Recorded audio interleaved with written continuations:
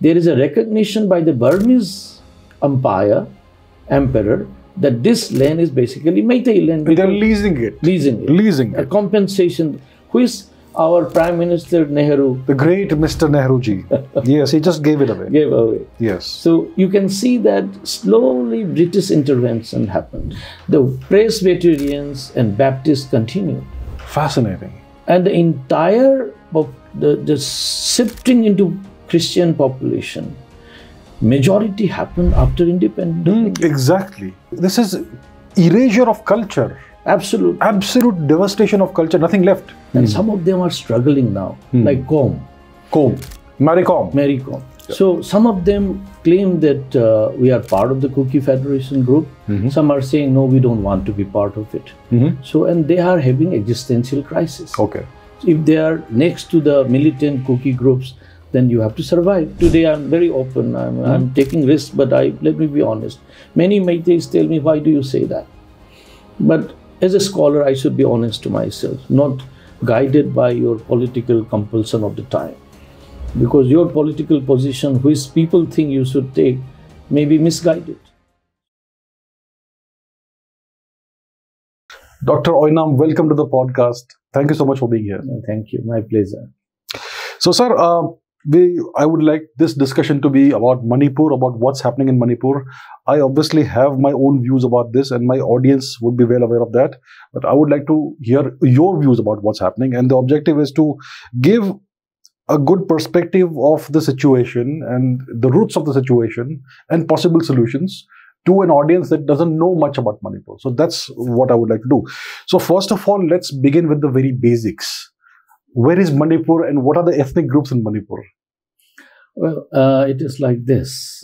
If you go by the government officials' record, apart from the Meitei and this majority so-called, now they are not absolute majority anymore, but Meitei comprises of three sections. One is Meitei Hindus, those who are following Gauriya Vaishnavism. The other one is the Meitei Shanamahi, those who follow still the pre-Vaishnavite religious practices. They are also Meitei, same language, same vicinity, live together. Yes. And the third is the Meitei Pangal.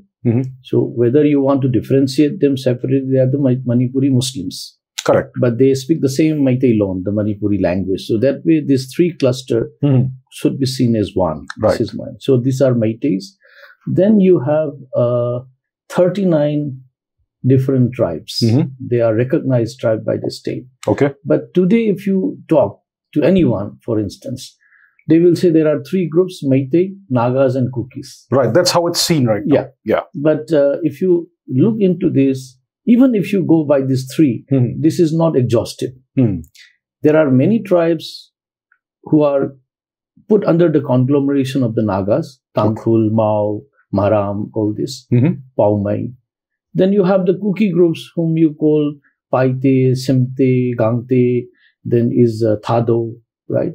But still many forget. And they are almost absent from our discourse are those who are neither Nagas, nor Kukis, nor Meiteis. Okay. They are almost unheard. And some of them are struggling now, like Mary Com. Yeah. So some of them claim that we are part of the Cookie Federation group. Some are saying, no, we don't want to be part of it. So, and they are having existential crisis. Okay. If they are next to the militant Cookie groups, then you have to survive. And those Koms who are next to the Meiteis in the vicinity, sharing the paddy fields, trade transactions, small time. So they don't want to be part of that. They say that we are Kom and we had been since there. Of course, the British ethnographers, they tried to study their livelihood style, pattern of cultivation and all that. And they talk about old Cookie and the new Cookies. Okay. So old Cookies, many of them are even claiming to be Nagas. Anal, for instance. Okay. They are next to the More areas, many of them. But the ethnographers would call them, because of their pattern of livelihood and so on, as old Cookie in terms of linguistic and other. but politically many claim to be part of the Nagas. Okay. So I think this Naga cookie as a term are political concept, frankly speaking. So these were agglomerations created by outsiders, essentially. The British umbrella terms, obviously. Absolutely. The British, for the sake of their own interests, convenience. Absolutely. Right. Now we have Meitei law, the Manipuri language, which is called not the Meitei language, but the Manipuri language. Yes. Now, how old is this language? See, it's very easy for anyone just to say quote 33 AD.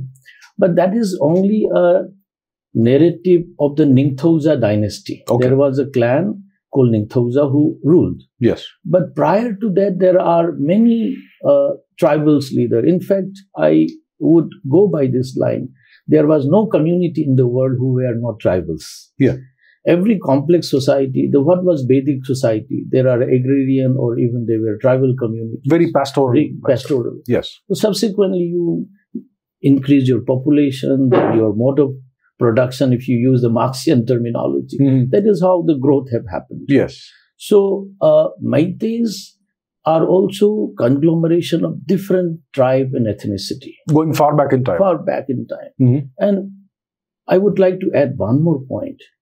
If you look at how Myanmar was, how Buddhism came to Myanmar or Burma at that point.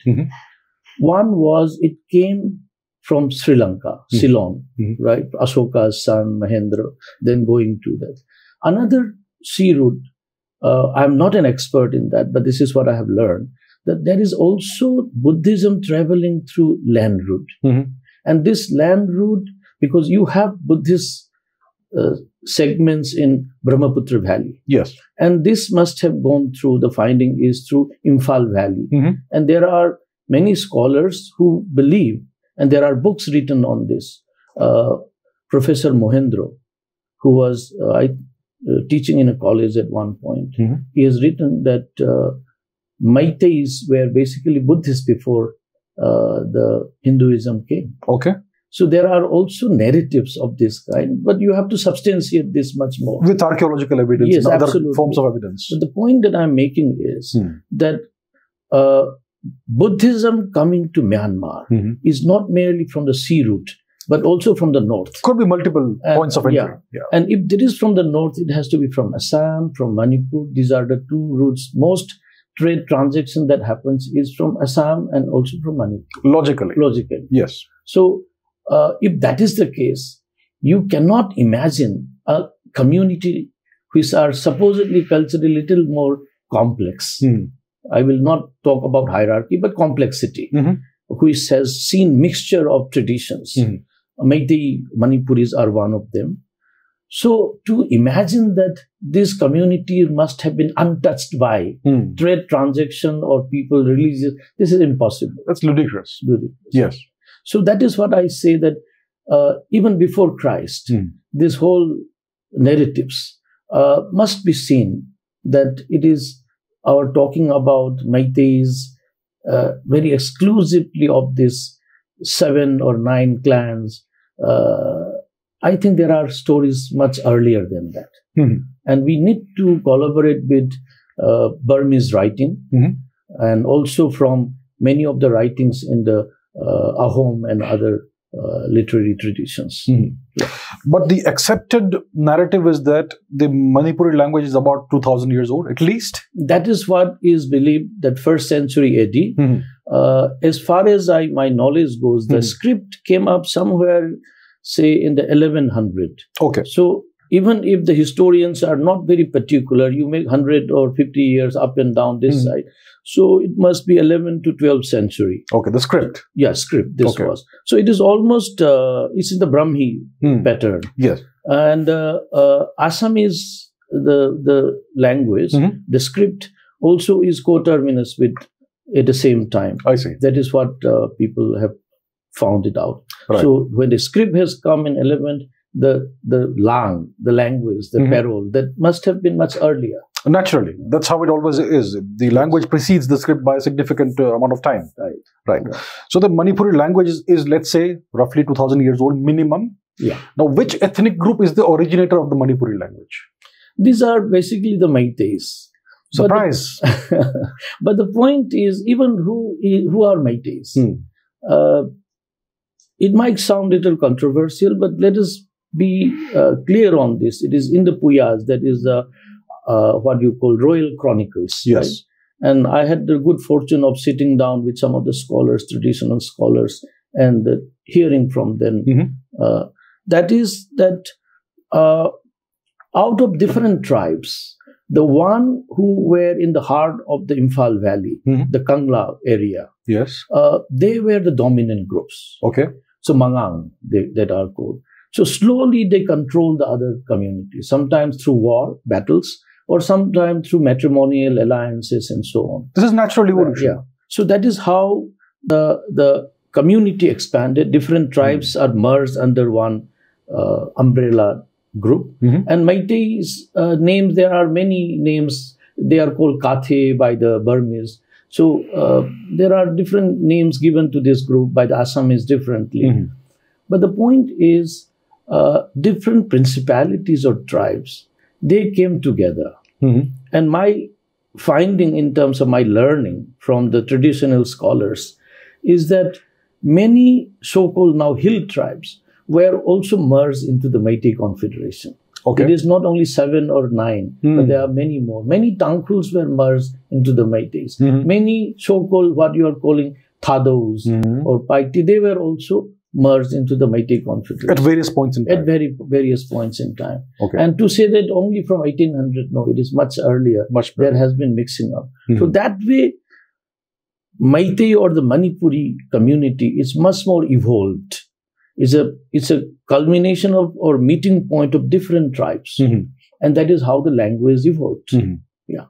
And if I add one more, that even say from 15th century or even earlier than that, but we know from the time of Khagemba, where the Kangla, present Kangla stays, the influence of what you called the Bengal. And the people who come from Bengal are called Pangal. Bengal, Bangal, Pangal. Okay. Bengal is a British donation. Yes, it's a Bangal, right? Yes. So from there, you call the Muslim who migrated as Pangal. Okay. So Pangal emergence is around 15th century. And they are helping not only in the military art craft, warfare, but also in wet rice cultivation. Okay.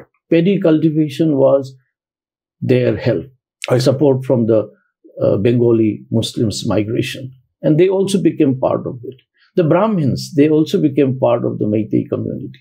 So that way, I would say the Meiteis are much more evolved, a complex society. So you mentioned Khagemba. He is a king who conquered Yunnan, right? There is a story about that, but how far it is true, I do not know. But there is now it is almost dilapidated, a bridge. I'm forgetting the exact name. In the heart of the Imakai Hill, next to that, there's a big bridge of that time. Okay. And it is said that the people who were prisoners of war? Yeah, prisoners of war, they were made to build this. Because the building was not the expertise of the Meiteis. It came from outside. Which is interesting because if you go to Kangla Fort, you have these layers below the soil where you can find bricks, which is like way older. Yeah, so it was in his time, Khagemba's time, the entire structure, even the market. Today you are seeing Ima Kaithil and all this. It's a new word. Even Ima Kaithil is a new word. It is called Khairamban Kaithil. Okay. But before that, the women's market was inside the Kangla, in the southern part. So I can even share the article. I have edited a book called Perspectives on Manipuri Culture with Professor Syam Kishore Singh. Okay. And an article has been there, Evolution of Markets in Manipur. Interesting. So it was in 14th century, but it goes time in memorial because the oral tradition says when the market comes. But the recorded history is that women's market was shifted from inside the Kangla to outside during the Khagemba's time. I see. Yeah. Now we have this other group called the Nagas, which is a whole lot of different tribes which are right now present in northern Manipur, the northern half. Yeah. In the past, they used to be all over the southern half of Manipur also. Right, right. So what's the connection between the Meiteis and the Nagas, historically and ethnically? See, what you find very commonly, particularly with the Tangkhuls, and also some of the Annals, I believe, even if they are new Nagas and old cookies, if you use Okay. Yek and Salai, the clan lineage. In some, in the kinship pattern, you divide people in terms of clans. Mm-hmm. And the belief is that there should not be intra-clan marriages. Okay. So you should marry from one clan to the other. I see. Okay, to maintain the genetic diversity or whatever. Yeah. So I don't know whether that was for, but whatever reason it may be, it must be that the experience tells us. Mm-hmm. And when Meitei even became Hindu, Vaishnava, so this Yek or Salai or clan in English word was coterminously put with Gotra. Okay. So for instance, Oinam is a Kuman clan. Okay. My name, Oinam, is a Kuman clan. Mm-hmm. But Kuman will be equivalent to, I think, one Gotra, which I'm not Bhardwaj, but there is Madhugala. Okay. So there is Madhugala, Bhardwaj. These are around 7 clans that has been Gotra are given. Okay. So that is a later Hindu addition. But the question you raise is the connection between Nagas and Meiteis. Yes. Is precisely this clan Yek Salai. They also have. So even the Nagas have the same system? Some have 3, some have 5, some have 7. Okay. Depending on the evolvement of the communities. This is what many Meiteis at present are trying to find kinship relationship with the Nagas and Meiteis. But this is also a fact that there was a time lots of hostility also happened. Lots of friendship also happened. Okay. There's a part of life. That Yes. is how, Right. So we have ancient connections between the Meiteis and the Nagas. Now, we know the recorded history of Manipur, the past roughly 2000 years. And we have had a succession of kings. Obviously, we have the chronicles of the kings. These kings, which ethnic group did they come from? See, there is now you raise a very important question, and let me share my mind as honestly as possible. Yes. I may be wrong. I am subjected to the correctness. But I want to free myself from ideological and political biases, which is happening at the point. Okay. Some of the cookies are saying that one of the kings called Tao Thing Khong, and these names are also very close to Sin Kuki clan names. Okay, it sounds like that? Yeah. And it also is close to the Meiteis. If you find some of the linguistic survey, and also ask any cookies, but you can do that. Many of the names for the physical features, Mai for face, Mit for eyes, Kut for hands, in Paytm also they have the similar words. Same words. Okay. So that means that Kuki is a later name that has been given. There are a mix of lots of people have migrated, merged. That must have happened. But when the what you call empire formation or kingship formation, the power consolidates, then different forms of what you call power structure led to different kinship pattern here. Those who could not be merged into this, they remain outside. So there are many Meiteis who would say that there is no Kuki connection. Cookies come only from the 19th century. Well, if you call cookies by only certain groups, that happened during the British period. But my learning from some of the anthropologists who have taught in Manipur universities is that there are, of course, mention of some migration from that side of the from the eastern frontier and getting merged with the population of the Meiteis. So there is in Chaitharol Kumbhava and Royal Chronicles record of people migrating from the east. But they assimilated. They are harmoniously. Like for instance, and again I'm saying it today, I'm very open, I'm taking risks, but let me be honest. Many Meiteis tell me, why do you say that? But as a scholar, I should be honest to myself, not guided by your political compulsion of the time. Because your political position, which people think you should take, may be misguided. So to be honest to my academic pursuit, I think I should maintain that sanctity.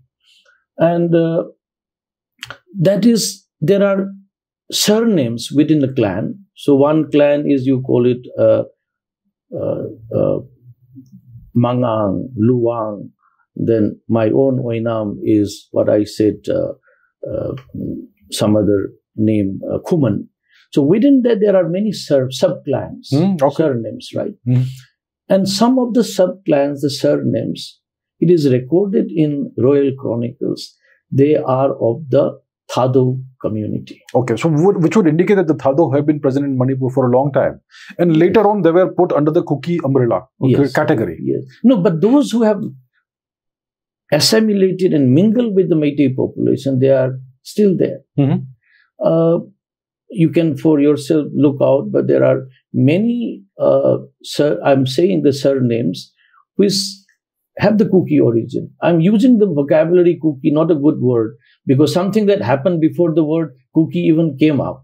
So some Simte maybe, or some Thados, they became part of the Meiteis. And they become Vaishnavas. They have merged into the lineage. So at what point in time does this happen, roughly, approximately? See, this has, I'm not a historian, but my reading is that much before the 19th century. Maybe 18th century, 17th maybe century? 17 or something. Okay, so reasonably recent. Reasonably recent. To that extent. Last 300 years or so? Well, you can say. Roughly, approximately, perhaps, yeah. But overall, if you look at the past 2000 years, the kings of Manipur have belonged essentially to the Meitei ethnicity, right? This ethnicity, right. Have there been any Naga kings or Kuki kings? We haven't come across that. We haven't come Queens, yes. Queens, there is a different story. It's a patrilineal thing. Patrilineal. Yeah, absolutely. So the kings have all been Meiteis. Yeah.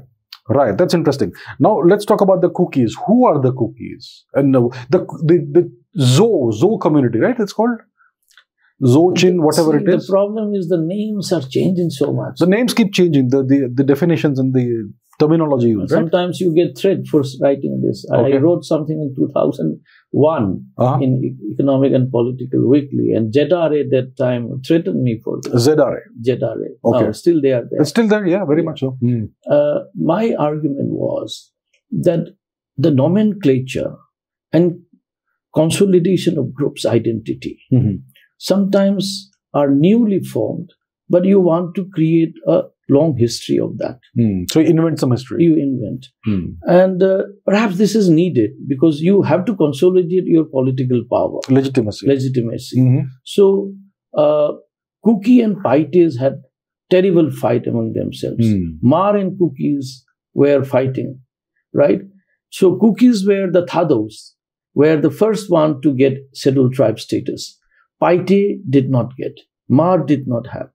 When the Paites and Mar wanted to be included in the scheduled tribe status in the state of Manipur, Kukis protested.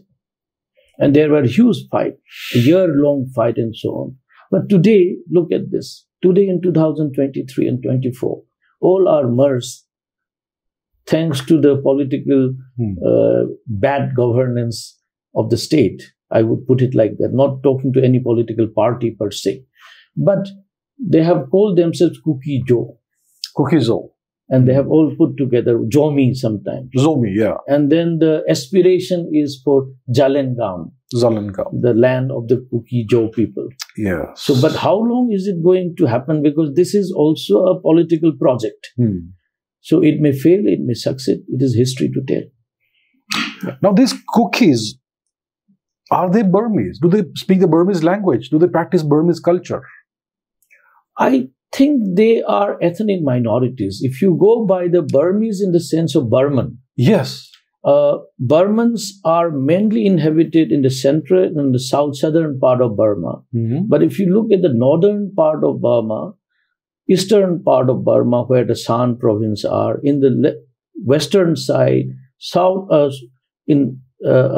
what you call northwestern of Burma, which is next to Manipur and Nagaland. Then if you go to the western Chin province, which is next to Mizoram and then Bangladesh.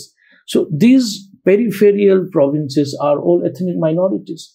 And there has been a long struggle of power sharing and also consolidation of their own ethnicity and political power. And the Chin are ethnic minorities, and they had been wanting to be away free from the Burmese rule. And that is what is happening today. The question is, where did they come from? Historically, we know Burma has been Burmese, but right now, the past few centuries, the Chin are there, the Zomi are there. Did they come from Yunnan or further east to Burma? That I cannot say for sure. But if you look at the memory, the folklore and all that, even some of the Métis claim that they have come from this or come from that. So people had been migrating. But more than anybody else, this is what a British anthropologist found, is that what they call cookies are mostly nomadic. In the sense their pattern of livelihood, their pattern of cultivation. Slash and burn? Slash and burn. They keep moving from one place to the other. They still follow the kingship, the chieftainship. Chieftainship? Yeah. Okay. So the eldest son will be the chief. So what do you do with the younger ones? So either you have to be subsumed under your elder brother. You move away. Or you move away and create a new village. That is the practice that everybody wants to become a chief. Of course. So that is how the nomadic nature of the cookies tells that they keep on moving. And even they have moved as far as Kashar Hills in Assam. And with Karbis, the Dimashas, they had also had conflict. Because naturally you are moving and the two have land for... You're encroaching on somebody else's territory. And there is no clear-cut bifurcation by saying that this is my land, but people are using. So when Dimasa felt that their land, which they had been traditionally using, are being intruded by unknown communities, then the fight begins. That has been happening. Karbis with Dimasas. So this is the story that what you are asking, how the cookies come. Their migratory nature is much more than the others. I am not saying that others are not migratory. Migration is a part of a universal. It's part of human history, phenomenon. Of course. So when you have a settled population and when you have a migratory population, typically the settled population is more peaceful, and the migratory population is more warlike. See, you have a settled and peaceful means you have a settled economy. Yes. You are settled about your livelihood. There is no threat because you are following the same pattern of livelihood, cultivation. Stability. Yeah, stability. Yes. But those who are moving, they are in search of stability, right? Or maybe just in search of moving all the time. Moving all the time. That can also happen. So, if some land reform act is initiated and a strict law are maintained to differentiate the land that can be settled and the land that should be protected forest.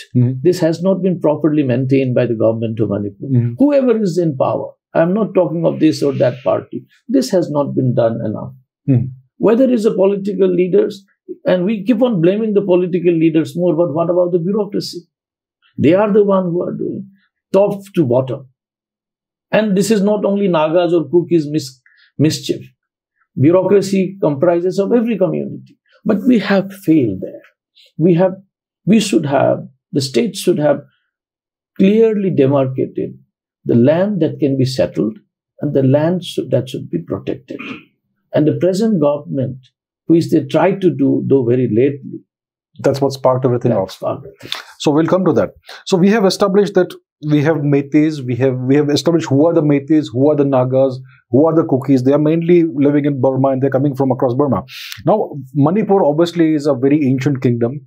It was much larger at various points in time than what it is today. And you had very powerful kings. So I want to now understand what led to the loss of sovereignty of Manipur. Yeah. See, Métis are also, though today you can't see that much, but they are very martial race. Yeah. So that not only they consolidated themselves through warfare among the tribes, as I told you, consolidation of the name Métis itself is from warfare and also from matrimonial alliances between different ethnicity, ethnic groups within the valley. And many, those who are in the periphery of the hills were also merged. And it is quite obvious that when the kingdom is expanding its glory, so they want to conquer more and more. And that is what has happened, that Meiteis conquer. And it went up to Mandalay. Yes, Mandalay. So Meiteis warfare of Arambai. Now this Arambai Tengul, the name is basically coming from an ancient war that you must have not seen it. You can throw that small spear with peacock feathers. Yes. And you use our pony, the small horse that you don't call it horse, but pony. Small size pony. It's very similar to the Mongolian horse. Yeah. Yeah. Now you don't tell that we are migrated from the. I'm just saying the horse. It's quite possible also. You don't know. I mean, we are not anyone to say. No, Mongolia came after Manipur. Genghis Khan was the 13th century AD. Mongolia, absolutely. Manipur was 2000 years ago. Yeah. So these horses, they used in the bamboo crafted, what you call, wrapped through Ningti Turel. They would take the ponies, our warriors, in small groups, would attack the villages there, even went up to the Mandalay. Mandalay in Burma, the ancient capital of Burma. Yes. The northern side, right? And they have a very interesting fort, which is very similar to Kangla. Yeah. Yeah. So this attack and also bringing the ransom has been happening quite some time. Okay. I mean, when your economy is dwindling, you go and do some kind of, this is what the Muhammad bin Ghori have done to India. Somnath was how many times raided. So, to the fairness of history, this is how the Meiteis consolidated that power. That's how it happens. So there's no need to apologize for that. But then what happened was, Alangpoya dynasty consolidated power in Myanmar. And it was, I think, in 18th century that they attacked Manipur. And did they sense some kind of weakness in Manipur that they chose to attack at that time? Yeah, there was divide within the Meitei. The Moirang province was against the Meiteis. Okay. Moirangs today, what symbolizes the culture of the Manipur is Moirang. The lifeline, I would say not the lifeline, but what you call the cultural life world of the Moirang is shown as Meitei's worldview. Okay. The folklore, the songs, the tradition, the literature. So these communities resisted being part of the Meiteis for a very long time. Okay. So they were in touch with the Burmese. So there were internal crises, and that led to the Burmese attacking Manipur. And there was also a succession struggle, right? Yes. King Bhagat Chandra had died, and he did not specify which of his sons should be the next king. Yeah, so his sons were fighting each other. So one goes to this is how it has happened with the British also, with Tekken Rizit, and this has been the story elsewhere. So the Burmese sense weakness and then make their move. Yes. So it's the beginning of the 19th century, is it? Yeah. Okay. It was in 1826 was the Yandabu Treaty, right? So before that, 7 years devastation, somewhere 1817 or somewhere. So the Burmese conquer and occupy Manipur for 7 years. 7 years. I think that is the time when Meitei's power, Manipur's power started dwindling. So that's the beginning of the downfall. I would put it like that. Okay. So then what happens? Well, after that, some of the princes, like Hira Chandra is still well known. They were into the guerrilla warfare. Okay. So they remained in the hills, in the valley, and they took shelter to the Naga villages even. Some says they settled in Paite villages. The Paites claim that they used to come, but how true I do not know. But then they were into guerrilla warfare to fight the Burmese. Okay. Then another prince called Prince Gambhir Singh, and who became a great patriot, went to the British and seek their support. There we go. Yeah. Okay. And the British needed some political forces, military forces who can do the job for them. Okay. To be in the front line, to have their expansion. So they had eyes over Burma, and the Burma as an empire, and British India as an empire. In between is Manipur. This Manipur. So Manipur was useful for them. It's a stepping stone for them. Absolutely. So at that time, the British were in power in essentially Bengal, right? Bengal it was. Right, okay. So basically he went to the Bengal, Kachar, Silchar, and seek support of the British. Okay, Gambhir Singh. Gambhir Singh. Okay. And Gambhir Singh had to do many activities for British.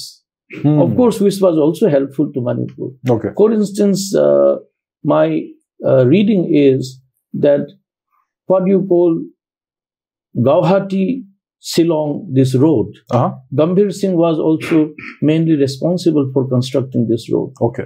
So many Meiteis went to the service, but with the hope of a military support from the British, right, to expel the Burmese from the Imphal Valley. And even Angami villages, they were also had a feud with Meitei kings. Okay, they are now Nagas, right? Yeah. British wanted a cartable road from More, because that is how, and to Dimapur. To Dimapur, More to Dimapur. More to Dimapur. So this cartable road is what they wanted. This happened a little later. Okay. And they wanted the help of the Maharaja to do this. So this is after Manipur's king is back in power in Manipur? Back in power. Okay. After the Treaty of Yandabo, 1826? Yes. Okay. So what I'm saying is British support, even before the Treaty of Yandabo, to the Meitei king started. And I would say that is already beginning of the going down of the Meitei power. Gradual loss of sovereignty. Right. So when after the treaty... So what was this Treaty of Yandabo? Between who was it? This is the interesting part is Gambhir Singh was fighting the battle in the front, right? But when the treaty took place, it was between the British and the Burmese. The Manipur king was out of the treaty. And this shocked Gambhir Singh. And another reason that has been told is that what you called Kabo Valley, which is now in Burma. Now in Burma. It is under the control of the Meitei king. Yeah. But it was not giving up. It was like this, that it will be used by the Burmese and the king will be compensated for this use. That means there is a recognition by the Burmese emperor, that this land is basically Meitei land. They are leasing it. Leasing it. A compensation, which our Prime Minister Nehru... The great Mr. Nehru ji. Yes, he just gave it away. Gave away. Yes. So you can see that slowly British intervention happened. Yeah. So that's the Treaty of Yandabo, between the British and the Burmese, bypassing Manipur. So then Gambhir Singh comes back to power. Yeah. And then the process continues, but there is now a British political agent in Imphal. That is a point where elsewhere in India you found this. Yeah, same thing. Same thing what was happening after 1757, slowly you come up, right? Yes. Until the 1858, if I'm not mistaken, what is that? Queen's proclamation that comes. 1858. 58. So all that was, what was happening was British East India companies, some kind of an agent will be stationed in the court of every king. And they will meddle. That exactly happened in Manipur.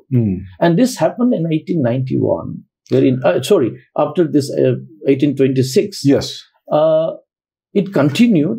But after Queen's proclamation, it was that the British monarch Queen is directly going to control. Yes. But still they are meddling in Manipur in the late 19th century continued. So it all comes to a head in 1891. But before we come to 1891, the meddling starts around 1826 with the Treaty of Yandabo. Yeah. Now, what do the British do to the demographics of Manipur slowly in the 19th century? This is a very interesting point that you have raised. First thing they did was to slowly ensure their own control over this. The king is there, but they have an eye for the hilly areas and also to control these areas. The economic resources, this was also their interest. So there were already tussle between Nagas and the Meitei kings, the Naga villages and Meitei king. So the story goes that sometimes the Meitei king invades if they do not give tribute, or sometimes it is also said that some Naga villages attack. and take away the harvested, grains and so on. So then you have military expedition and so on. But at certain point, British realized that in order to control and balance, you need a third force to be in the buffer zone. Here we begin. Here it goes. Okay. So what you call today by the government of India as a buffer zone, which is a war situation like in Gaza or somewhere else in Israel. So you are also talking about buffer zone. But this was something that British already did, bringing the Kuki settlement. Where? From Myanmar to all across the hills around the valley. You want to settle the Kukis. So that to control the Nagas, they have to put some other communities that will block the kingdom in the valley. That was the ploy of the British. So they start settling these outsiders, foreigners, in around the valley region, right, especially to the south, right? Yeah, but in the north side also, like Kangpokpi and other areas, there has been settlement. And now it is a very strong consolidation of Kukis in northern part. So the British begin this process in the 19th century. I'm sure it was slow and gradual initially, right? Right. So then we have the beginnings of foreign infiltration and occupation in Manipur done by the British to weaken the Meiteis and the Nagas and create a different kind of balance in the territory. Now, what happened in 1891? Again, the same story as you have seen after Bhagat Chandra, what happened. The family feud, who will become king after Chandrakirti, right? Okay. Whether Surchandra should become or Kulachandra will become. There are kings have many wives and children of different wives, different mothers, and then alliance among the cousins, so brothers. So all this happened. And the one group was Surchandra and Pakasana, and another group is Kulachandra and Tekendrajit. Okay. But somehow in this feud, Kulachandra and Tekendrajit won. Okay. They took over, somehow by military force, to say, without much bloodshed. Okay. But Surchandra went to the British and seek support of the British to support his claim to the throne. To retain his throne. Okay. And that led to many issues of British interventions. Okay. Now, in 1891, when they came, already there was a political agent. Yes. Right? It was already there and meddling all to this whole issue. Was it Mr. Grimwood at the time? Grimwood was the one at that point. I think that from Assam Commissioner, Quinton, Mr. Quinton came, 5 of them. They came for a friendly discussion, but subsequently their plan was, it's a weak kingdom, so they can, capture the Jubras, the Tekendrajit, and then the things will be over. So they can annex the kingdom. Annex the kingdom. Okay. Or give it back, whatever their plan Put is. a puppet in place or whatever. Yeah. But it didn't happen. All the 5 British officers were killed. Okay. But that was very hastily done as well. That is how the Anglo-Manipuri war began. Okay. They were killed, beheaded in front of the Kanglasa. Okay. The state emblem of a very imaginary, what you call, animal. But that was again destroyed by the British. They blew it up. Blow it up. That is all the story that was. But what is more interesting after post-1891 is that the lineage that was fighting over, Karta lineage, they were fighting over the throne, none of them were picked up. Naturally, they will bring somebody else. So they did from a Narasimha's dynasty. There was one cousin of Gambhir Singh, Narasingh. He was an honest king to some extent. His lineage was taken up, Churachan Maharaj. So the British won, they defeated Manipur in 1891 and they placed let's say, a subsidiary lineage. Yes. A king from a subsidiary lineage. And very young. Very young guy. He was a boy, right? He was a boy. He was taught in the Mayo College in, I think, school in Rajasthan, I'm told. Okay. So they ensured that they are in control by proxy. Yes. Right. So he was Europeanized in a way. right? Right. So that's where the full British presence is established in Manipur. Right. They are in complete control now. Right. And then what is done to the demographics after this point? That is a very, very significant point is before the demographic, which has been happening for quite some time, because during the Narasingha's time, the demographic change, the Kuki settlement was happening with the help of the British. So that is before 1820s, that is happening. But what has happened is after post 1891, when this young boy was put up as a king, and the British political agent was supervising, right? Regent, he was looking after in the name of the boy king. Right. The governance of the kingdom was reduced largely to the valley. That's the first major change. That is what the Kukis are saying. Meiteis only rule the valley, not the hills. But this is a post-1891 phenomenon created by the British. Okay. So the sovereignty remains only in 6% of the land after 1891. Yeah. Of the king. In the sense that, King Hills was also, it's not that theoretically it wasn't, because there is a official called Lambu. Is a Manipuri name, Lambu, and this will go to the hills and also collect annual taxes and all that. So it is not that Meitei king does not have, but the kind of governance, they wanted to divide the valley from the hills, and hills coming directly under the British. Directly under the British, not under the king. That is what they wanted. Okay. In principle, the king is the ruler of the entire Manipur. Nominally. But in practice, what was happening is, the Christianity, for instance. This is an interesting point. Please elaborate. The first community the British tried, with the help of the missionaries, was the Meitei to be converted to the... I'm sure did not work. Failed miserably. They failed. Yeah. Because they wanted all this to live up their Vaishnava ethos and become Christian. That didn't work. So then they changed their plan. The first community they tried after that in the hills are the Tangkhus. There we go. So the Tangkhus were baptized, and subsequently Maos, Maram, the entire hill was slowly evangelized. And if you look at two groups of Christianization took place, one was the American Baptist, another is Presbyterian, Welsh Presbyterian, which is coming from Shillong side, from Mizoram and subsequently to the Lusai Hills. One coming from Kohima, from the north.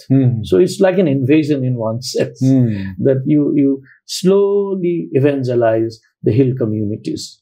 And king had no control over No control, lost all control. Yeah. So they are evangelizing the hills, which is the Nagas. At the same time, they are bringing in more cookies, right? This continued. After 1891. 1891. The coming of the cookies in batches happened, even post-independence. In 49, it happened. In 60s, it happened. In 74, 75, it happened. 90s, it happened in bulk. There just lots of documents are available now. Yeah, we'll come to that. So the British, until 1947, brought in lots of cookies. They evangelized the hills. And these cookies who came and settled mainly in the south, they displaced the Nagas who were living there, right? Was there any clashes between the cookies and the Nagas in the south? We did not hear about that. There could be, but I'm not aware. Because if you're living there and somebody comes in, must be. Something's going to happen. Like for instance, in 1971 census, in Churachandpur district, for instance, I'm coming very late, but we'll go back again. But in 71, Meiteis were the third largest, if I'm not mistaken, population in Churachandpur. Third largest? Yeah. A minority there already. There is no Meiteis left. Okay, in 71 itself. In Churachandpur, they have completely displaced, destroyed the houses. But today we know, today there are none left. There is none left. Yes. So imagine from 71 to 2023. Well, the term is ethnic cleansing, I believe. Absolutely. There is what else it could be other than ethnic cleansing? There is no Meiteis left there. Right. So we'll backtrack a little. So what happens in 1949?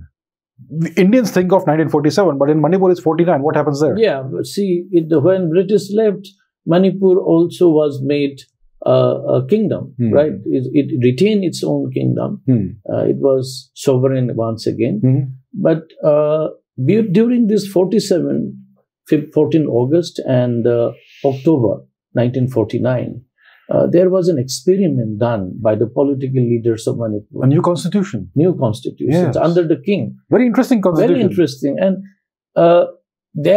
some of them were educated, Bengali, English educated people. They had education in either Dhaka, Kolkata, Sylhet.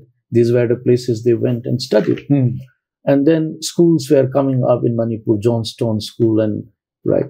Now, they tried to have somehow equitable political representation in the line of ethnicity. Okay.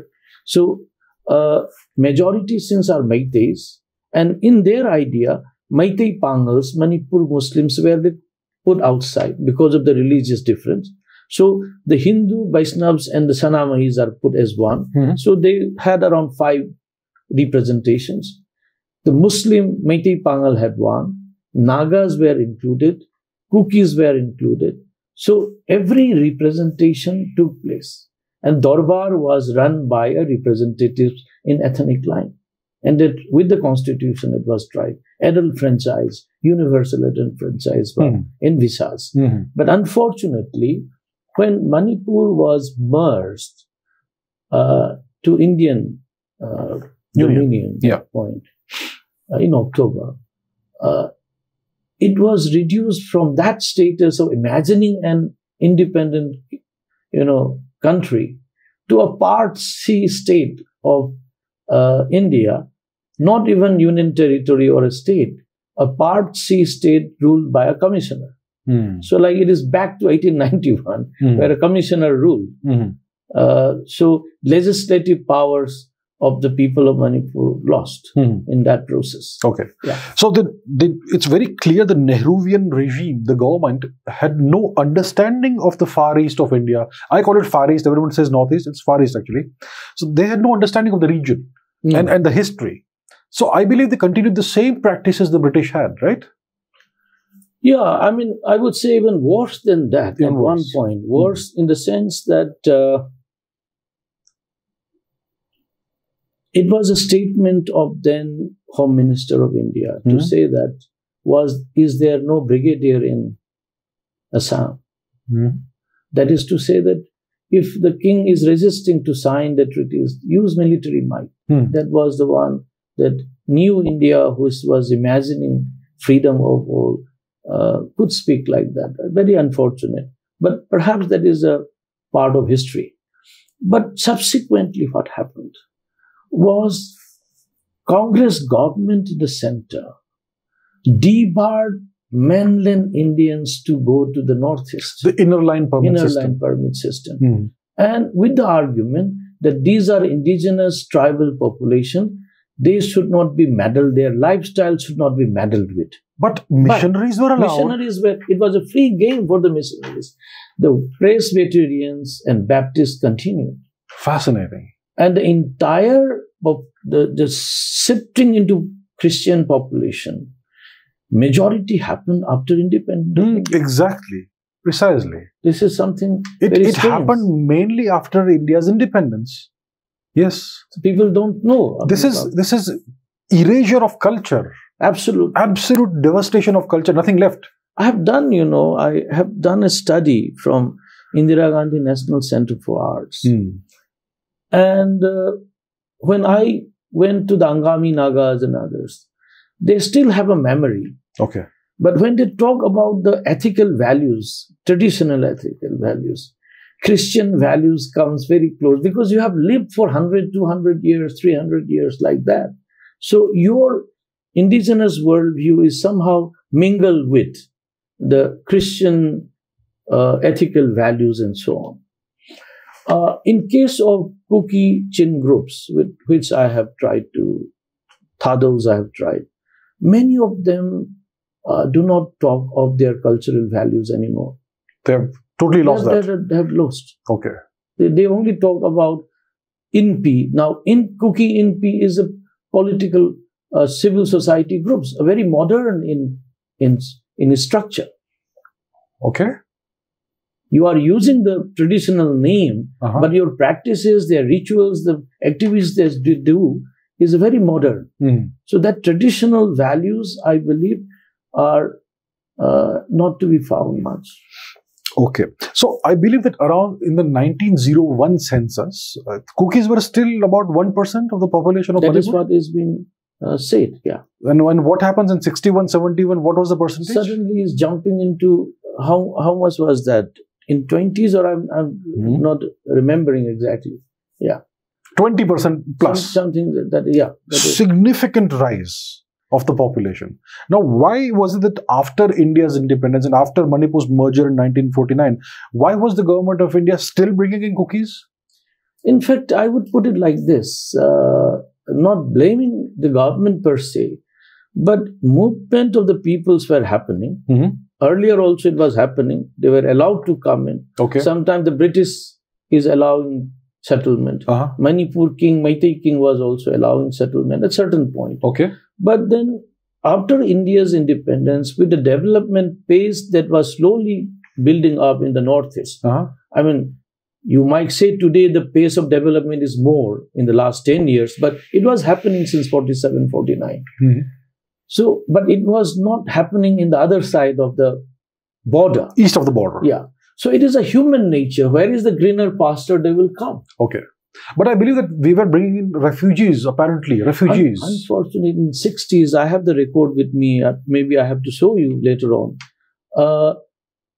The Kuki Paytm groups who have come and settled down, who were in 67, there is a government record how in which part of district of Churachandpur they were settled.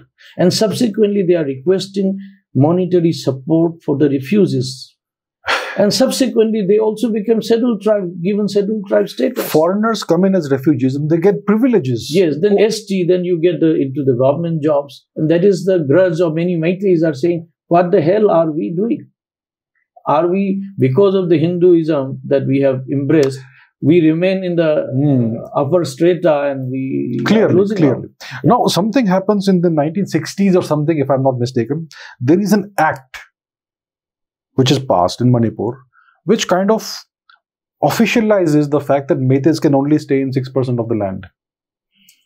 This I am not very sure. I will not be in a position to tell you very clearly, but it is true that Meiteis were slowly being put into the valley area. Only the valley area. In the valley area. They can't purchase land outside the valley. That is somehow it is not it is happening in Churachandpur. They could, but I have not come across. There is mixed of stories. I have heard many says that Meiteis are not stopped, but they don't go. Like it's like you can technically purchase land, but you have to take the local chief's permission. Then obviously that's not going to happen, right? Yeah. Whereas in the valley, anyone can come. Anyone can come and purchase land in the valley. Any Indians can come and but Meiteis cannot purchase land outside the valley. I mean, isn't this the definition of apartheid? This is somewhat, in your own state, you are sucked into the... You are a second-class citizen. Absolutely. You're put in a cage. Absolutely. And this is, I think that act is still in force. Well, it is, but there was again a worse addition to this act. Okay. That was, and this present government has removed that. Okay. And what that addition is, that once a tribal, and that is from non-Meitei, Naga, Kuki, or other tribes, if they purchase a land in the valley from a Meitei, it becomes a tribal land. Good God, even to that extent. So once you sell it off, no other Meiteis can buy that land. I mean, what sort of... So your 6% was again further reduced. So present government has removed that clause. I see. Calling it as a tribal land property. I see. This is incredible. I mean, that this happens in post-independence India is incredible. We are legislating such things. Now, in the 60s, 70s, 80s, 90s, there was insurgency across the Northeast. What was the cause? Why was insurgency erupting out of every state?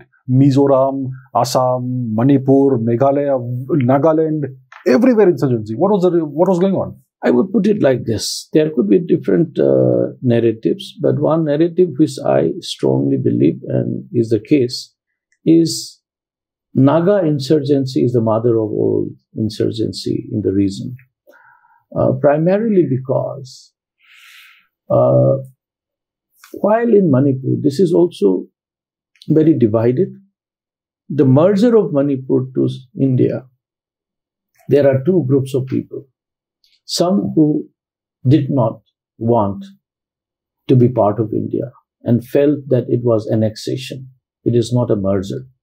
But there were also sizable number of Congress political activists who wanted to be part of India, who also were part of the freedom struggle, that movement they wanted to be. So it is a divided view, but these are now the majority of the voices are that we were not, it was merged, but annexed. This is a different narratives. So why I brought this first is, in 49, which happened later, Meiteis were mixed. The majority did not like, but there were sizable number who wanted to be part of India. I'm making it second time to make it strongly. Whereas in case of Nagaland, Naga Hills, there was no Nagaland at that point in time. Yes. It was Assam. Assam, yes. So you have only Tripura, Assam, and Manipur. Manipur was a kingdom, Tripura was a kingdom, and Assam, and then Northeast Frontier Agency, NEFA, which is now Arunachal Pradesh. Yes. So these were what was. In the Naga Hills, they did not want to merge with India. And this happened from the time of Simon Commission. NNC under Fijo, he even met Gandhiji and pleaded that Nagas be free from being merged to India. NNC is Naga National Council? Yes. Okay. Naga National Council. And their leader was Fijo? Fijo. Okay. And Gandhi, I'm told, I interviewed some of the Angami leaders. Gandhi was supposed to have told them that it is your own, he is a principled person. He says it is up to you. It is your decision how you. But how it happened was in 1947, Nagaland also became, this Naga Hills also became part of India. And the whole crisis started. They went up into arms and so on. And this continued up to 70s. If you remember that Shillong Accord, which happened between the NNC and the government of India. And then some of the Nagas break away, did not approve of this. And they go eastwards? NSCN was formed, right? National Council of Nagalim by a Tangkhul Naga from Manipur. How interesting. I said Muiva. T.H. Muiva.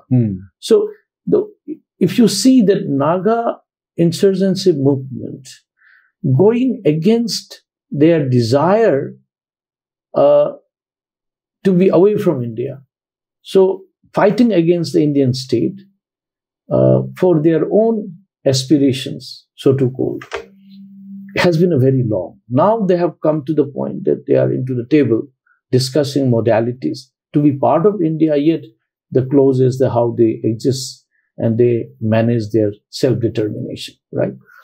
But subsequently, Mizoram also happened. Mizoram was terrible, wasn't it? Indira Gandhi had to bomb Mizoram. Yes. With the Air Force. Many try to refuse this, but it was the only state in the entire Northeast where Indian Air Force bombed. Yes. Aizawl was bombed. Aizawl was bombed. Yes. 66.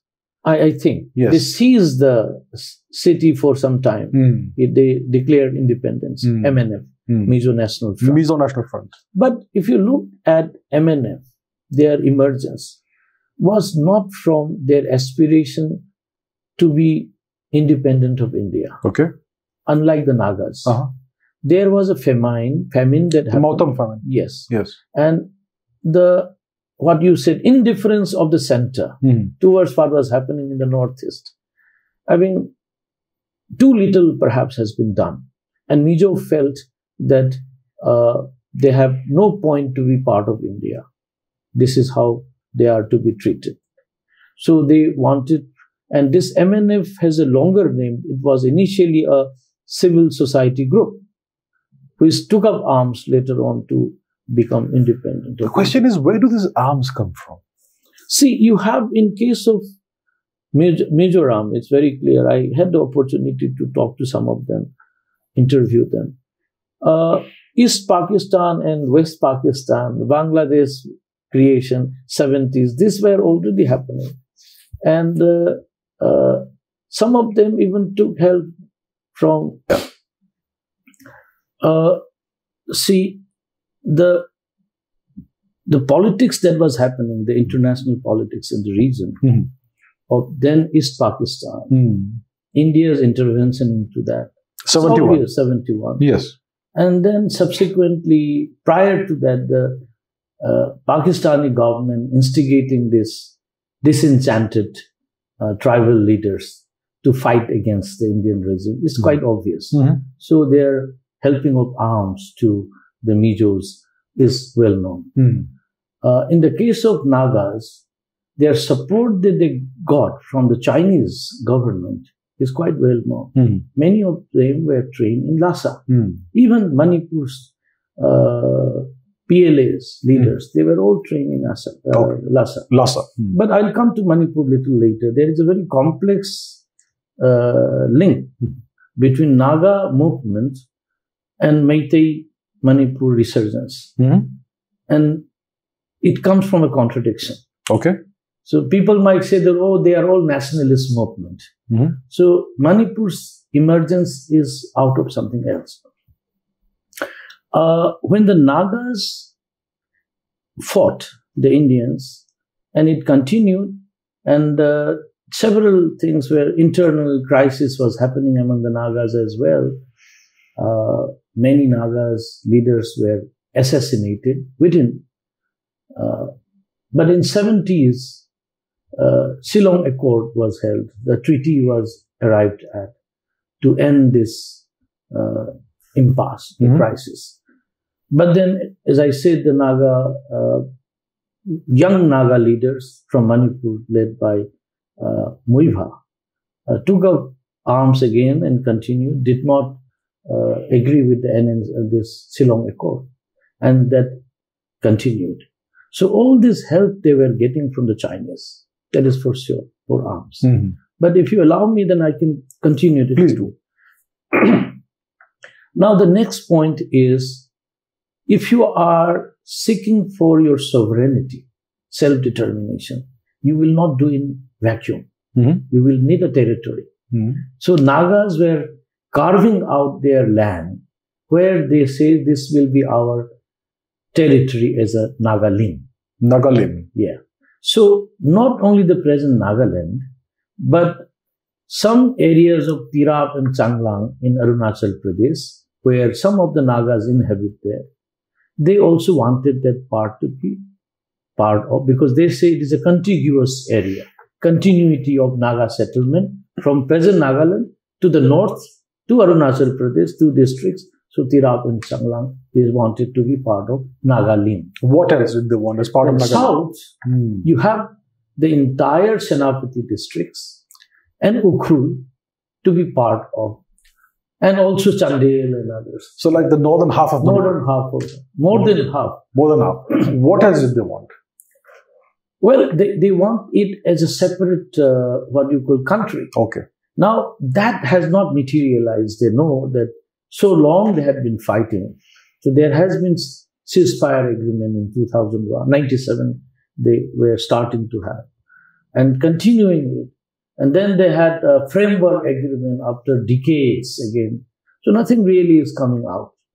But I'll come to that later.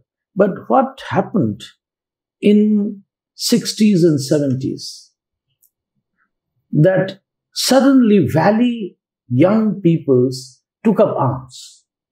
Yeah. First was the UNLF, then comes the PLA, and their political wing RGM. UNLF is a political organization, their military wing is MPA. So this happened in 60s and 70s, decades after the Naga insurgency happened. Why? Now the point was, Manipur was an independent sovereign kingdom, they believed, even after British left. So 47 to 49, we were independent. We tried our own constitution. It was a kingdom led by Buddha Chandra Maharaj. And the government was representative of all the ethnic communities that they tried to experiment. How successful, I can't say. But an attempt was made towards a multicultural form of governance, right? A multicultural state, kingdom or a state, you call it country.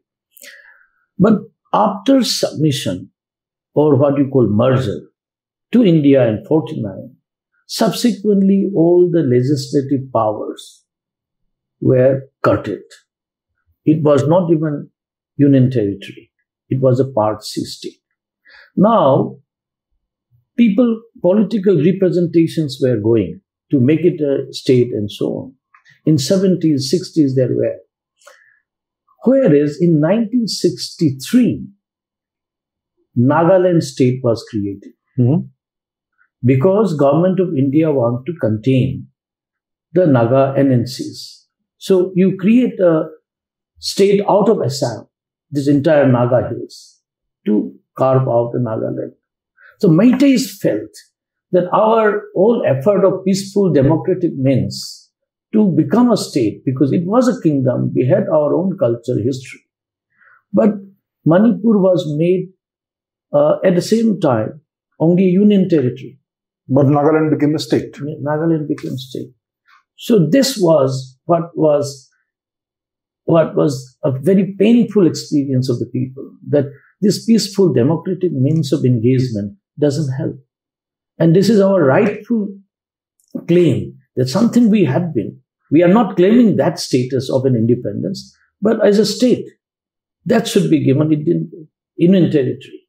So the question that comes is, do we need to take up arms to threaten the Indian sovereignty? Then only will India hear.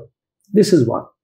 Second is, the NSCN started, the NNC already, that point in 60s. Imagine this Nagaland and this Naga expansion of northern part of Manipur to be part of Nagaland was giving a threat to the Manipur political leaders and intelligentsia and youth. Okay. So people who were middle class and also educated young people felt that this is a threat to Manipur's entity, existence. So only way to protect this land, because they were not expecting government of India to do much, because they have already seen in the political domain they have lost so much.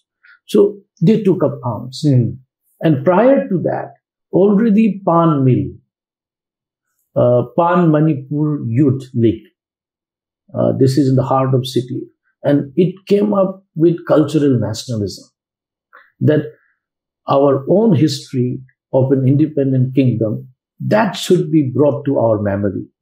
Relive the memory. Cultural resurgence was tried out by Pan Mill. And from there, slowly UNLF, some of the young people formed this political outfit. And then subsequently, more aggressive ones created this PLA. But very interestingly, PLA, People Liberation Army, is the same name of the China's military. So when it was asked to them, they later on said PLA, Eastern region. But then still Eastern region of what?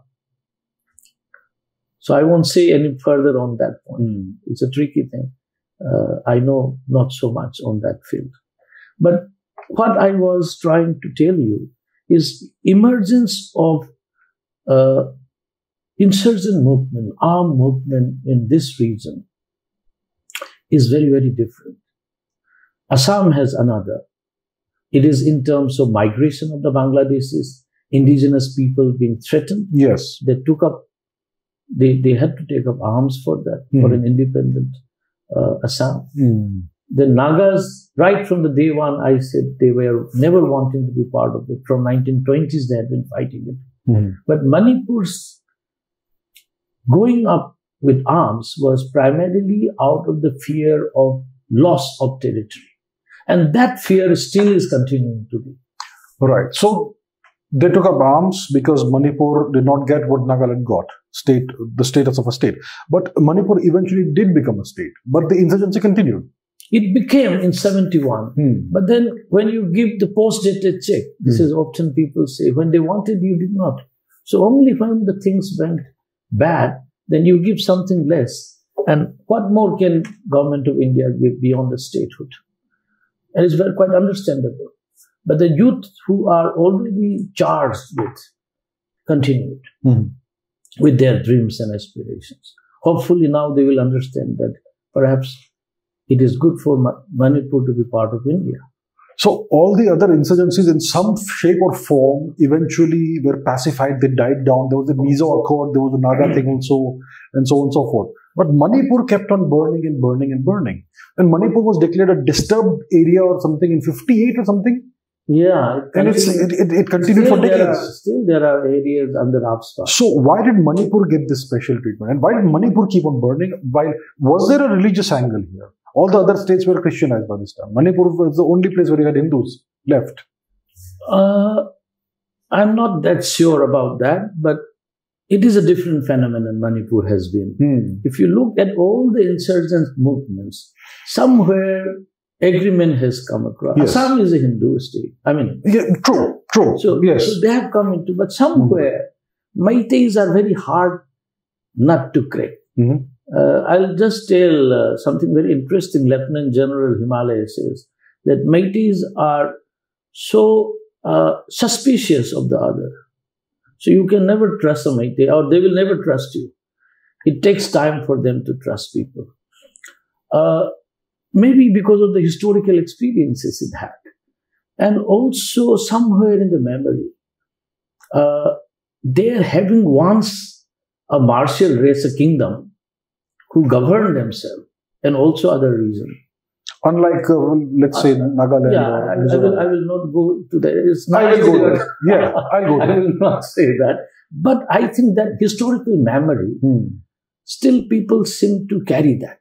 Though I'm not in favor of Eurozizing that memory. Yes, that memory should retain to sustain ourselves. But if you Eurozize that, there is a possibility of coming into tussle with other communities. After all, this is no more a kingdom. You cannot say that Meitei ruled, so we will rule still. It cannot be like that. But the fear of losing this territory, which they have lost from Treaty of Yandabo, before that, 7 years devastation. Yes. Often after every decade or so, it kept happening. After India's independence, as you have said already, that in 60s, some strange Land Reform Act came up, right? Parliament passing strange law act. Is it not also some way of, the Gulf, the mistrust being encouraged? Not knowingly, perhaps. I won't say government of India does it knowingly to dismantle the spirit of the Meiteis. No. But somewhere, Meitei political leadership and intelligentsia has not been able to express out what the community needs to be given. And also government of India and its own political leadership have not understood enough of the Meiteis. And to that extent, I would say, we are not Hindus in the same way as the Hindus of Maharashtra or Gujarat or UP. In fact, Hindus are not one. There are multiple ways we follow, and this is the beauty of this Hinduism. Hindutva is a beautiful way that you have your own ways of life, yet we are connected. And we follow Navadvip Vaishnava tradition of Gauriya Sampradaya of Achinta Vedavit, right? Chaitanya Mahaprabhu.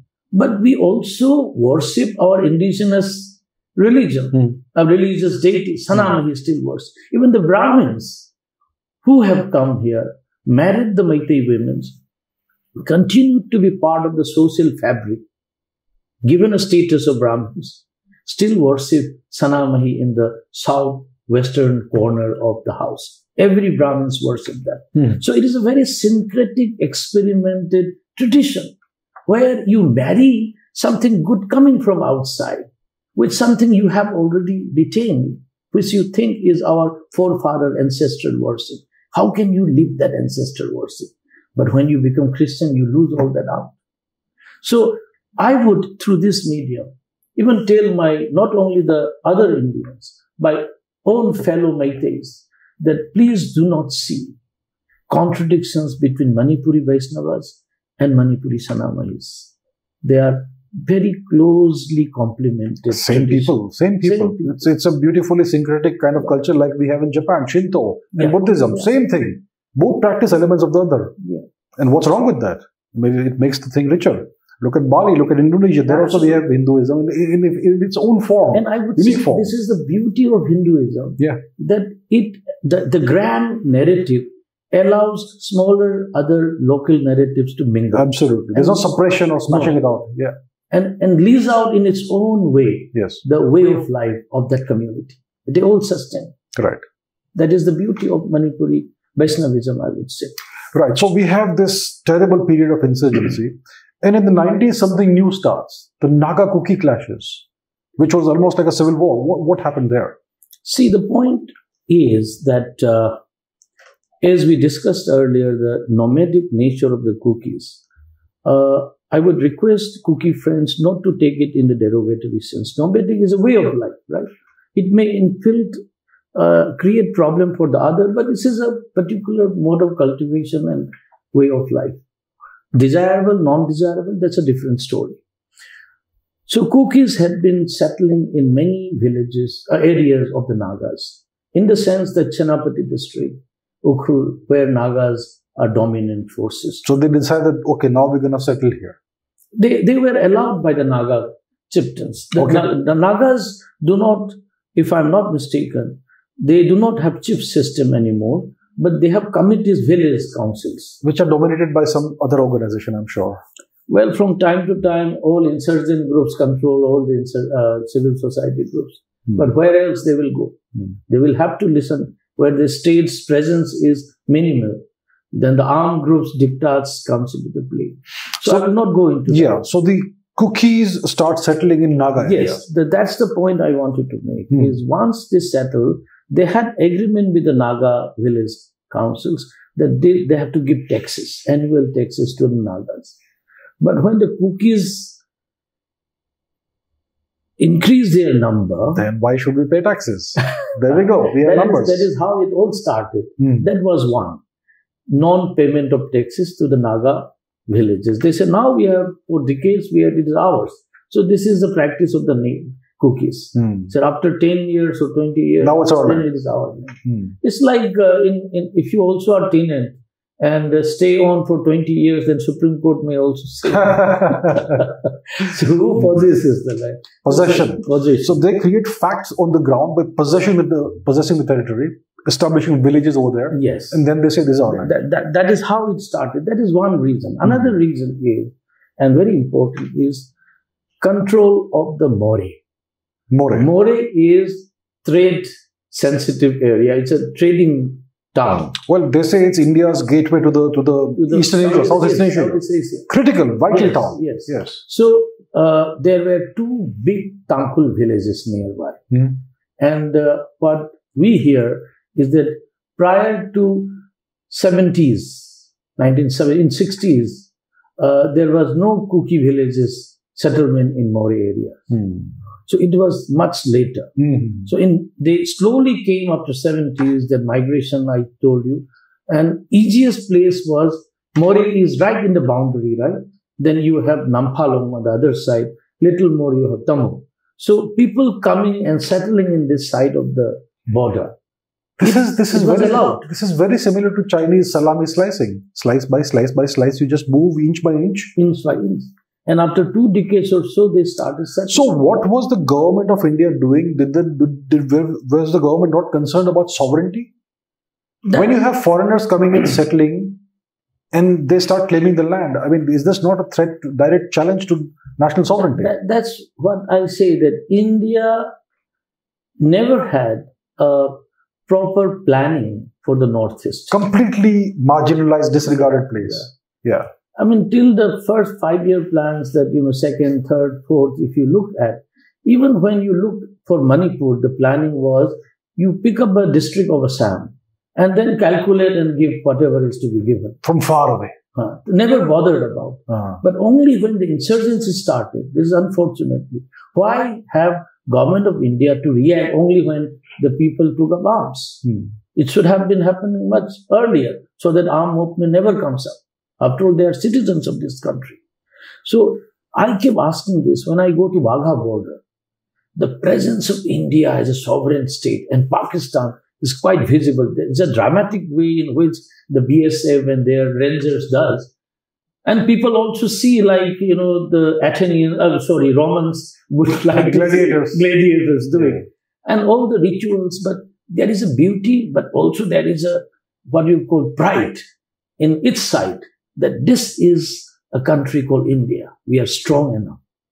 And I don't see that presence of that India in the Northeast. Only I see, if they are there, not in that way, but to stop unwanted elements, something like that. So the presence of the Indian state, as you see in Punjab or in other Rajasthan, you don't see in the Northeast. That is why even the present regime, it was, I think, 2018 that they said FMR, the free movement regime of 16 kilometers this way, that way. Earlier was also there. They were formalizing it, only to realize now that has to be stopped. Because the problem is there in the other side of the border. Myanmar is a problem. We have to seriously look into it. Yes. Yeah. So we have the Naga-Kuki clashes that happened in the 90s. And these were very violent and very widespread clashes, but eventually it was contained. Yeah, I'm sorry, I went to a little, that point you made about the Naga-Kuki. I said, one, control for More because of the commercial hub. The next is Kuki migration and settlement and not paying tax. And Nagas also realizes that this is not going to be good for the Nagas. Because if you see Kangpokpi area, later on is now when the district is formed, it is Kuki dominated. Nagas are minority there. They become a minority. Which was like they were 100% of the population. Yeah. So it happened almost 7, 8 years. The killings, the massacre. And most of the Kukis who fled either to Surajandpur or to Imphal. The Meiteis were the one who tried to settle the Kukis. In their own territory. In the Imphal Valley. Lovely. And now they are getting the prize for that. So Meiteis felt that you had been ungrateful the way all this started. Well, that's just the way the world works. So you have the Naga-Kuki clashes in the 1990s. And then now we come to the present day situation. I hear that in the past 5-7 years, I don't know, lakhs of Kukis have crossed the border and sprung up in villages all over the place. Yeah, that is now, the denial is from the Kuki side. But the way things are happening at the moment, the way the populations are increasing, it could be not through the natural birth. Yes, impossible. Impossible. You cannot keep on producing 7, 8 children, impossible in 1 or 2 years. So there is sustained effort to push these populations across the border into India, into Manipur. I would put it like this. It is not pushing by somebody else. One is, it is a pull. India is doing well. It's stable economy. Once you come here, you won't die. And you will get privileges, status. There is a free food regime, what you call that, public distribution system. BDS is there, you give in a very low scale prices, you get edible oils, the rice, the pulses, right? And subsequently, unfortunately, these people were given citizen voting rights. And later on, after Aadhaar came, the Aadhaar card are given. So then they become settled. They become citizens. They can compete with the people. And then, the migrants are more hardworking. So they are mostly, Kukis are outnumbering the Nagas in the government jobs. All the class 1 officers today. So that is how things are. And the issue is that there is a much larger Kuki population east of the border, international border. Yeah. In the Chin region and other states. Sagang also, yeah. Sagang and Chin and all. Yes. So there's a huge pool of them over there. And the border is open because of the free movement regime. And they can just cross over anytime they like. And now there is a civil war-like situation in Burma, right? Yeah. They're fighting the Burmese government. So is that also a factor that's pushing these people? See, when T.S. Hawking wrote this book long back in 90s, I believe, that Jalengam. So his dream, and we never bothered much about this. We thought, how is it possible? But he sees that the entire Chin province of Myanmar are Kuki. Then you have certain section of Bangladesh where Kukis are settled. Even Sagan division, which is next to Manipur, even there Kuki settlement. Then you have Mizoram, which are Mizo, but they say they are Kukis.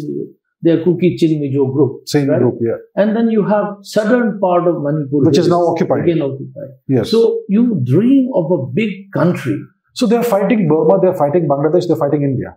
They are fighting three nations. In a way, yes. And they want to create their own nation. This is their dream. So after all, see, why do they have to write to the Israel Prime Minister? Why do they have to write to United Nations, not to the New Delhi?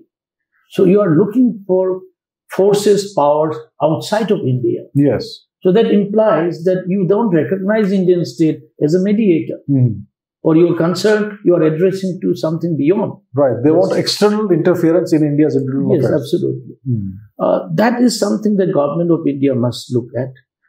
But having said that, even they know that this place was not theirs, but now they have settled. By any means, they want to hold on to it. So what they are calling separate administration, either it is in the Union Territory or something else. And this is what they are going to ask for. And arms fight, conflict will not end because they have to get something. This is what their dream is. Now let's come to the present day situation. So now I think the viewers will have enough understanding to know that this conflict did not erupt out of nowhere.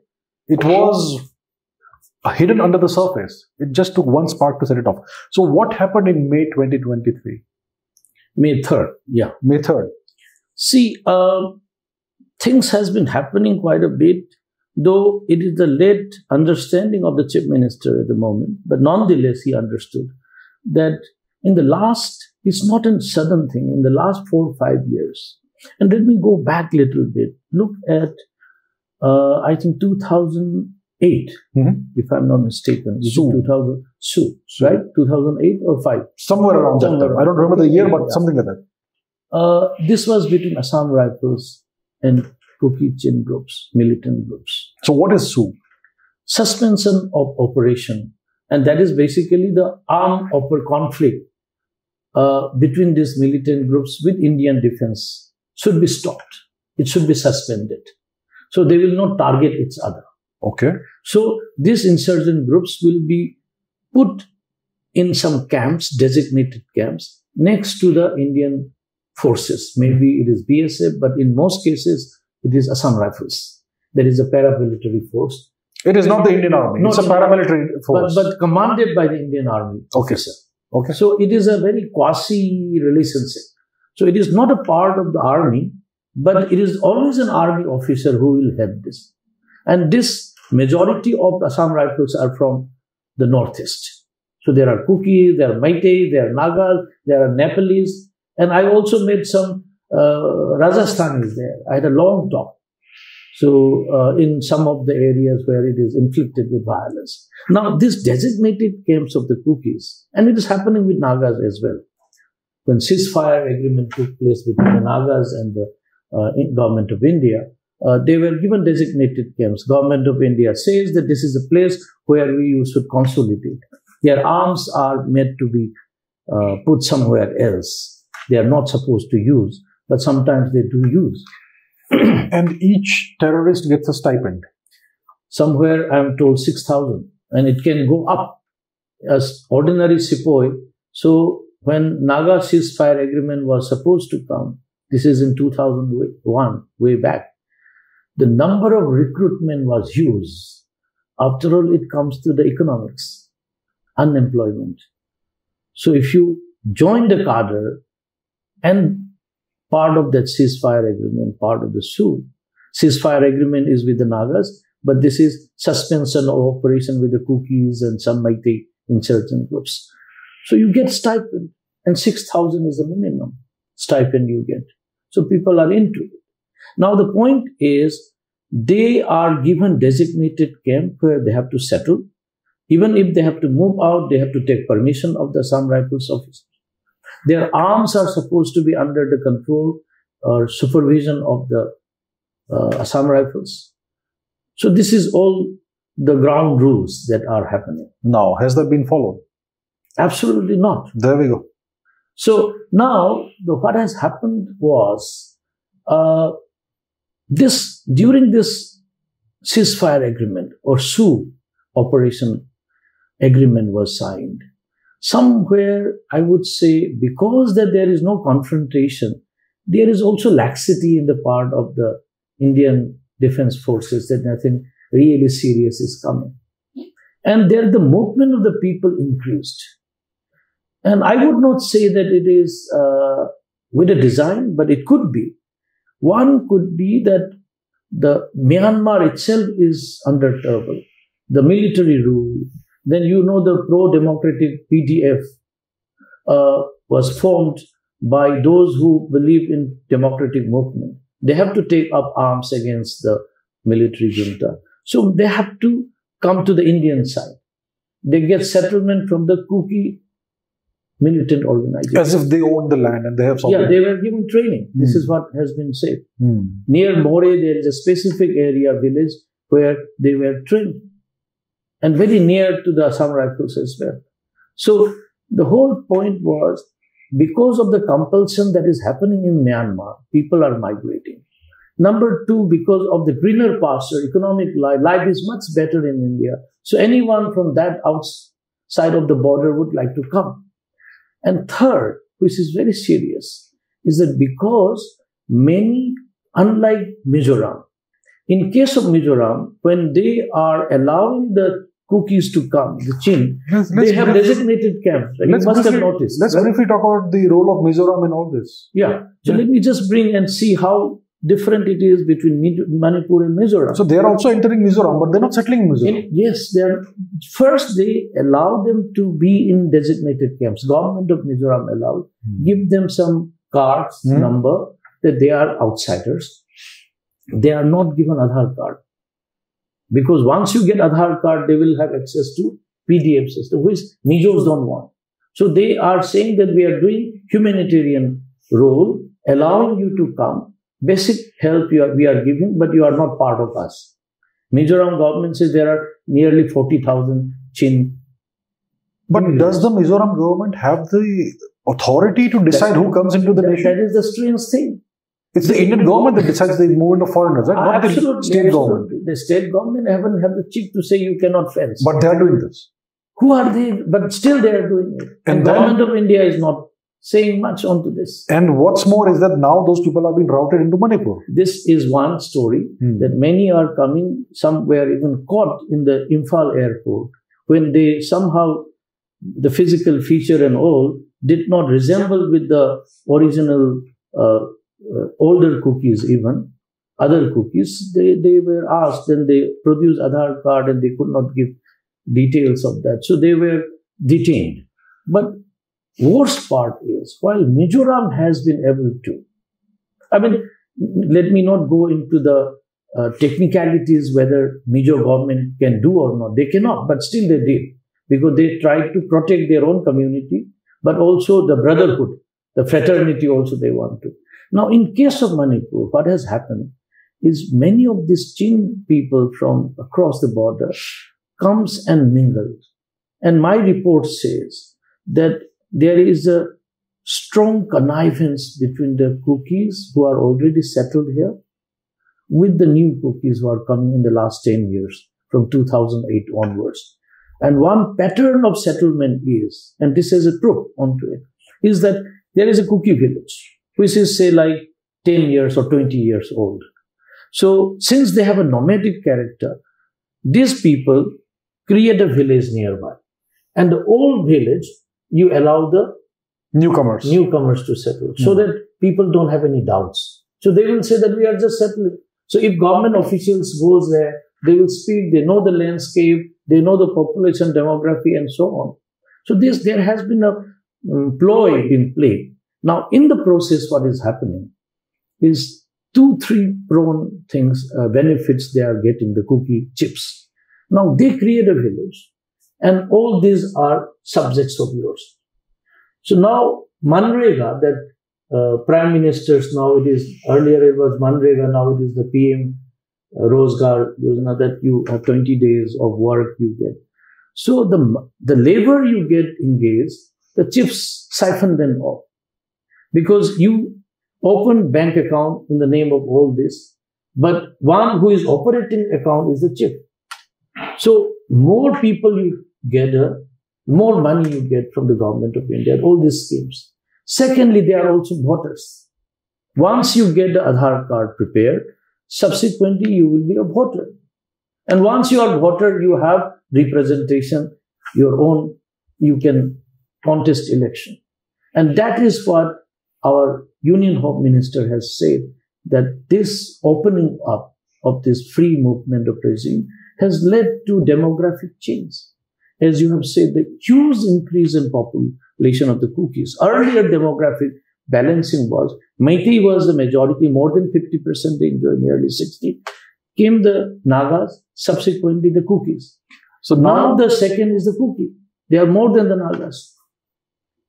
So are the Meiteis a minority now? Meiteis, if you remove the Muslim population and the Christian population, oh, then they are certainly minority. Then they are a massively small minority. Maybe 44-45%.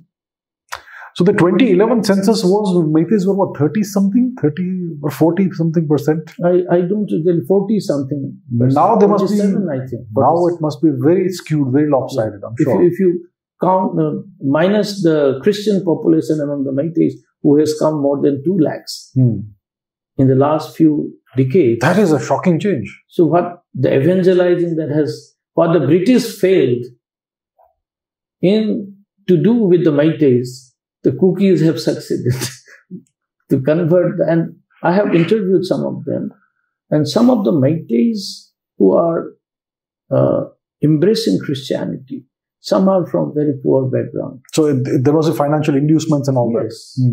So if you become a Christian, your child will be given free education and certain monetary benefits. So after all, economics comes to the picture. Yeah. And the government, when doesn't do it. Yeah. So this, then the question comes, where is this money coming from? That is the question. That's the government of India must find it out. The money is coming from somewhere. Follow the money. Yes. Yes.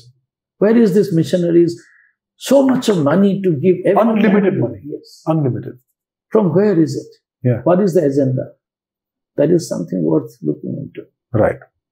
So we have this Sioux agreement, which has kind of not really worked.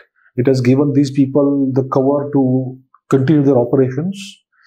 And now we have this flare-up of violence, which began in early May 2023.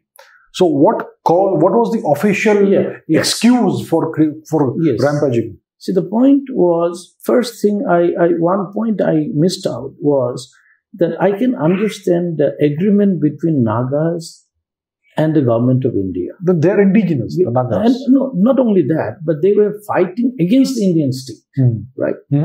So they wanted an independence. The Meiteis also died, so Assamese also tried. But cookies hardly fought against the Indian state.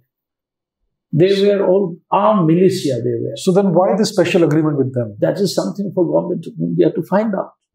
I will not like to make it very public. Some of the things, I can't say everything out there. But it is for others to find out, my viewers to find out, that cookie groups, KNA for Kuki National Army, this is not from Indian soil. They are basically cookies of Myanmar. KNA operationally is a Myanmari organization. Subsequently, they come and they also say now it's a Manipur. KNA Manipur, KNA Mizoram, they will say. They're opening franchises, McDonald's. Franchise. Okay. So, but then government of India somehow thought there should be ceasefire agreement. Now the problem is, since the fight is not there in that scale, there has been vested interest of drug traffickers. That's a very important angle. And Poppy. The poppy. And Meiteis basically are nature worshippers. Hinduism is also one. We worship nature. So river is sacrosanct to us. Mountains are sacrosanct. So every mountain hill has a memory, a name of a deity. And this Kaubru area, which is a mountain head, and Meiteis believe that we initially were settlers of this place. Subsequently, we come down to the valley for greener pasture, water bodies, and so on we require. But initially, we were there as tribals. Now, we go annually for worship. There is another place called Thangjing in Churachandpur. Again, Thangjing is a name of a god, a deity, Meitei god. We are Hindus, we also still worship. So, there is a temple of Thangjing in Moirang, but also there is a hill where people go often on to worship. Not every day, but somewhere weekly or something. These were stopped because the migration of population of cookies in all these hills, which were otherwise greeneries, full of greeneries, were cut down, settlement came up. Entire forest ranges in Kangpokpi and many in Senapati are completely uprooted. Totally destroyed. And poppy cultivation. Poppy cultivation now. That is how it all started. And when this government, present government, tried to stop this cultivation, and check the illegal migrants, the entire crisis started. Though cookies are arguing that the crisis that came up, I'm forgetting this village, I have it with my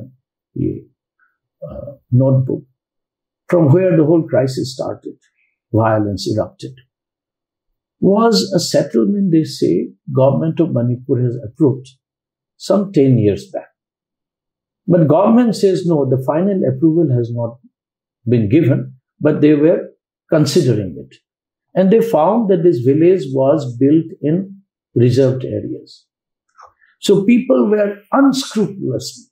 But then the problem is, I must also tell you, that government machineries have been very ineffective. Yes. The small times officers, corrupt officers, have just managed to have the paperwork. That's the story of India. I mean, look at the Bangladeshi infiltration in India. Absolutely. Who's doing that? Who is allowing that? Obviously, there's corruption, right? So yeah. That is the reason how it started. But then in this case, because there are, I would say, it is not merely, see, what you call expulsion of the encroachers from the reserved areas. It did not happen only with the cookies. Meiteis were also thrown out. Yeah. Muslims were thrown out. Nobody protested. But why the cookies? So I think there is a vested interest group, and there is a close connection between political leadership within that community with drug mafias and armed military organizations. So it is a very strong lobby which wanted to dethrone the present regime and let the status quo continue. But somehow it didn't work. But then they started taking the lullaby of what you call the scheduled tribe status to be given to, which is not connected at all. So the Meiteis want a scheduled tribe status. Yeah.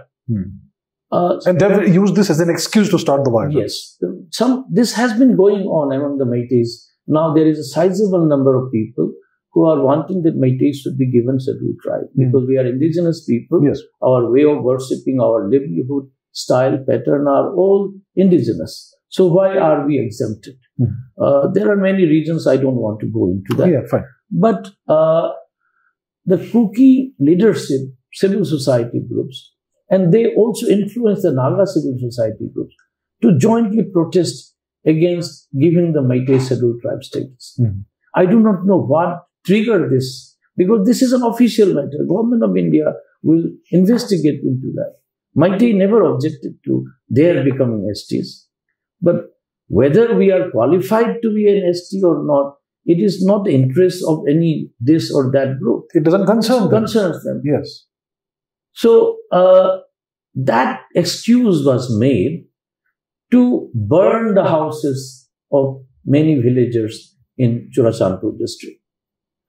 And this was happening, but I must also tell you that though this was a pretext, prior to that, when I said some last few years before that, all these sacred deities, they put a cross there. They started praying in the name of Jesus, right? So the indigenous sacred places are vandalized slowly. People were stopped to go for worshipping. So lots of disenchantment among the Meiteis. This was happening for few years. And this on 3rd of May, prior to that on 28th of April, Chief Minister was supposed to go to Churachandpur to inaugurate a gym of one of the MLAs there. But somehow they burned the entire place and all this started. But it was slowed down. But why it again erupted on 3rd May is something beyond the imagination of the common man. Because this thing is very well planned.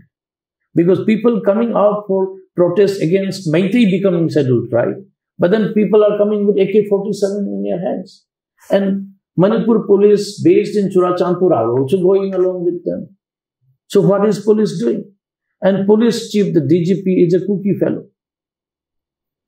So it is a very strange matter that seems to be quite well planned. And coordinated. Coordinated. It did not happen in the Naga areas. They protested, but it was peaceful. But why the violence to burn the houses of the Meiteis? But unfortunately, the reaction from the Meiteis were also quite large on 4th of May. I must also confess that perhaps if we could have avoided that, things would not have gone that bad. But people were very, very unhappy. And this was going on for some time. But Nagas, when they protested, they blocked the road. Economic hardship the Meitei had in the valley, where of course Nagas were also suffering, when Nagas blocked the national highways. But there were hardly any bloodshed. But this time, the cookies started on 3rd May. That was the most unfortunate. And the replication or return of the Meiteis were still equally bad. And perhaps even worse, I would say. So what's been happening since May 23? So the Imphal Valley is essentially under siege now, isn't it? Yeah. Completely ring-fenced by various terrorist camps and all that. See, it is like this. I do not know what makes the government of India do this. But government has somehow, I'm talking of the central government, we don't know, but now the Chief Minister of the state has said it is Article 355 in operation. It is like quasi-president's rule. It's not a president rule fully, but home matters, the security, is taken up by the center. So there is a security advisor, a retired IPS officer, who is coordinating both Assam Rifles, BSF, Paramilitary, CRPF, and Manipur Police. It is all under him, not under the Chief Minister. That is what Chief Minister himself has clarified. He was keeping quiet for quite some time, but recently he came out that it is 355 in operation. Now, what they have done is, all along the hills that covers the valley, at certain points, Assam Rifles, Gurkha Regiment, CRPF, BSF are all stationed. Along with that, there are camps of the Kuki insurgent groups. Then also you will find the village protection forces, both of the Kukis and also Meiteis, at different pockets. It's like a war zone. So if you have arms in hand, you can shoot to protect or attack. But imagine of the poor people. You must have heard about woodcutters, because some of the villages do not have gas connection for cooking. So they have to depend on the nearby forest area to get dry twigs to not only sell but also consume. But 4 of them were killed by the cookies. They just came, invaded, and these are unarmed. They only went, and father and son duo was part of that 4. So it was very unfortunate. I can still understand fight among the armed groups, but unarmed civilians being targeted, and not out of provocation, but very well articulated. It's very unfortunate things that is happening. Today we don't have East Pakistan. Then where is this never-ending supply of arms and ammunition coming from? With the cookies have. What we come to know is, one is there is armed bazaar in Yunnan province of China. Here we go, Yunnan province, not far at all. Not at all. Not at all.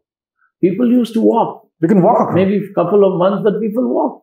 From Assam, from Manipur, there is story about people going. Today, I'm sure it's much faster. Yeah. And then secondly, many American signature, French signature, German signature arms are also rifles, automated, long distance ones are coming. And there is also reports that Shan province in the northeast of Myanmar is also fighting against the military junta. But they are also getting their arms and ammunition from somewhere. From somewhere. Yes. And Yunnan is right next door. Yeah. So either it is a Chinese market, or is there also European traders, the West interest. I think the Americans have some Baptist or whatever presence in Myanmar. They are against the military junta. They want a democratic government. Democracy they want. Oh, lovely. So they are democracy, and then they are Christian population in the Chin groups. So they can have a good base of their political propaganda that they can play. And what is the role of the Arakan army in all this? They are awfully quiet these days, the Arakan army. No, they have already declared themselves autonomous, strong right now. They are all armed. The Rohingyas and the others who fled, many from Myanmar, but they fought back. And these are also a strong force to which junta has to contain. The entire, if you see, western side of southwestern of Myanmar, below Bangladesh, is all Arakan area. Yes. And they are very strong out there. Yes, yes. And India have to deal with its Sitwe project. Yes. Which passes through all this up to Aizawl. Yes. How will they manage with this? We're going to have to find a way, apparently. So, yeah, so there is this extremely massive and unstable situation across the border in Burma. Yeah. And that's spilling over into Manipur. And there are lots of forces at play. The Chinese are very much involved. The West is involved. The West doesn't want the Burmese junta to stay in power. The Chinese want the junta to stay in power, but under certain conditions, so that they can play that leverage game. Yeah. And Manipur is suffering as a consequence. So it's a geopolitical issue, actually. Absolutely. Right. Absolutely. Now, so it's clear that the problem that we are facing in Manipur is because more than half the state is occupied by foreigners. Now, what do you think is the solution long term? Obviously, there is no solution next week or next month. It has to be a long term solution. What could be the solution? See, as you have rightly showed, the geopolitical threat that India is facing. But at the same time, India has to act. Because already they have started act this policy, transnational highway, railways, and the trade corridor that you want to develop via Myanmar. Via More. Via More. Yes. So, economic interest of India actively engaging with the Southeast Asian nations, with ASEAN, is a reality that India wants to have. And you have China as impinging or hindrance to this. It will not like India to do well in this. It would not like that. And as long as insurgency keeps erupting, either in Myanmar or in the northeast, your economic transaction and the free flow is going to be disturbed. So, and even Japan is interested to have the entire area free trade zone. They would love to have that. Yeah. They have been investing for quite some time. Yeah. So even in Manipur, for drinking water project they have done. Yes. Even corridor linking of the road, Japan government is trying. ADB is trying to do it. So lots of interest in economy. Now, how do India act on this? And now, another problem is what you call the foreigners are also mingled with the local. Now, you cannot throw away all the cookies saying that you are not indigenous. My reading is this. So, there are you have to make certain year base mark. For the NRC. NRC. What year should it be? See, there is all fighting for 61, 51, I do not know. I mean, or whether you want to make it 71 when the state comes into being. 1891. 1891. So, this is going to be $1 million question, but you have to come to an understanding. But it should be fine. We have to decide a specific year, maybe 1949, 51, whatever.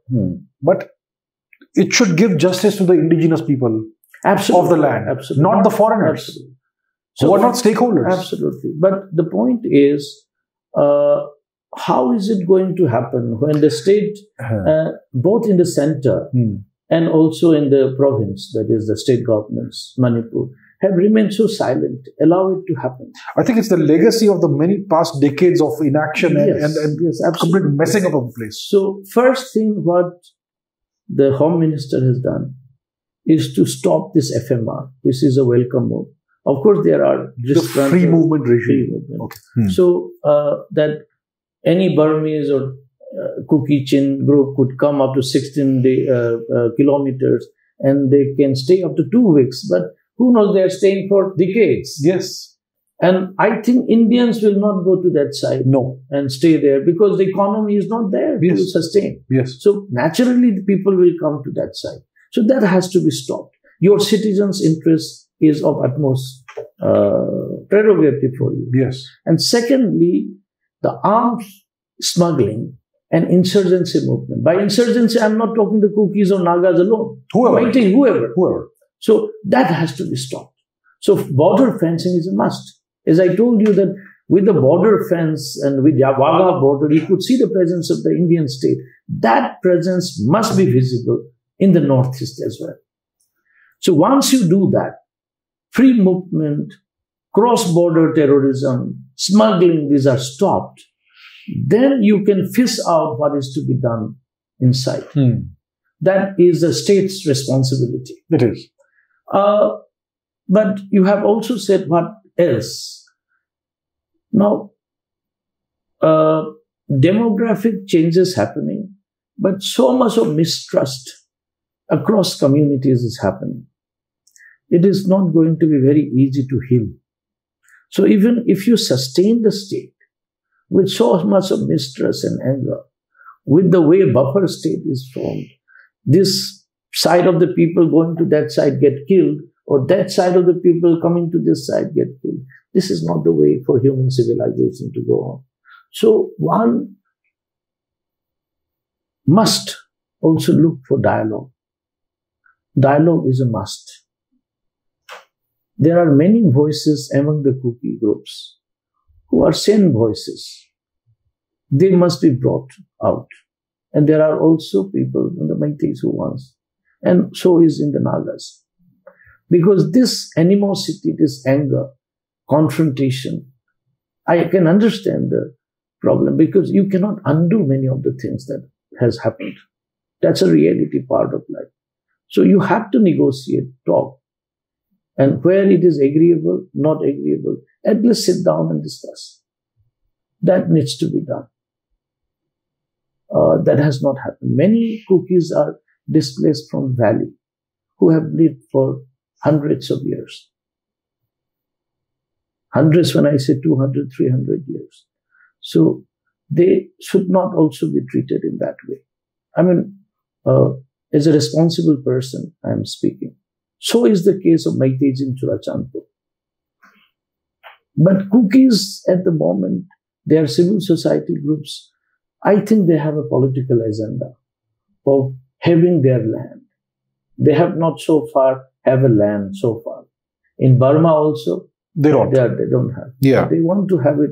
They want a land of their own, a country of their own. Yeah, of their own. Got it. I think we have completely explored everything related to this matter. I hope there is sufficient clarity that the audience has got from this. Any parting words would you like to say?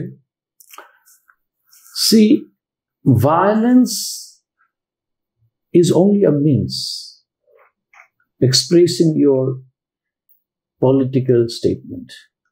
But that cannot be an end of the process. There has to be certain negotiation, settlement, and normalcy that has to be brought out. Rule of law has to be followed. Otherwise, it will be a jungle raj. So we have to ensure that our lives are sacred and we come back to the normalcy. For that, we should explore any possible ways, not to merely live in the world of antagonism. This will not take you too far. No.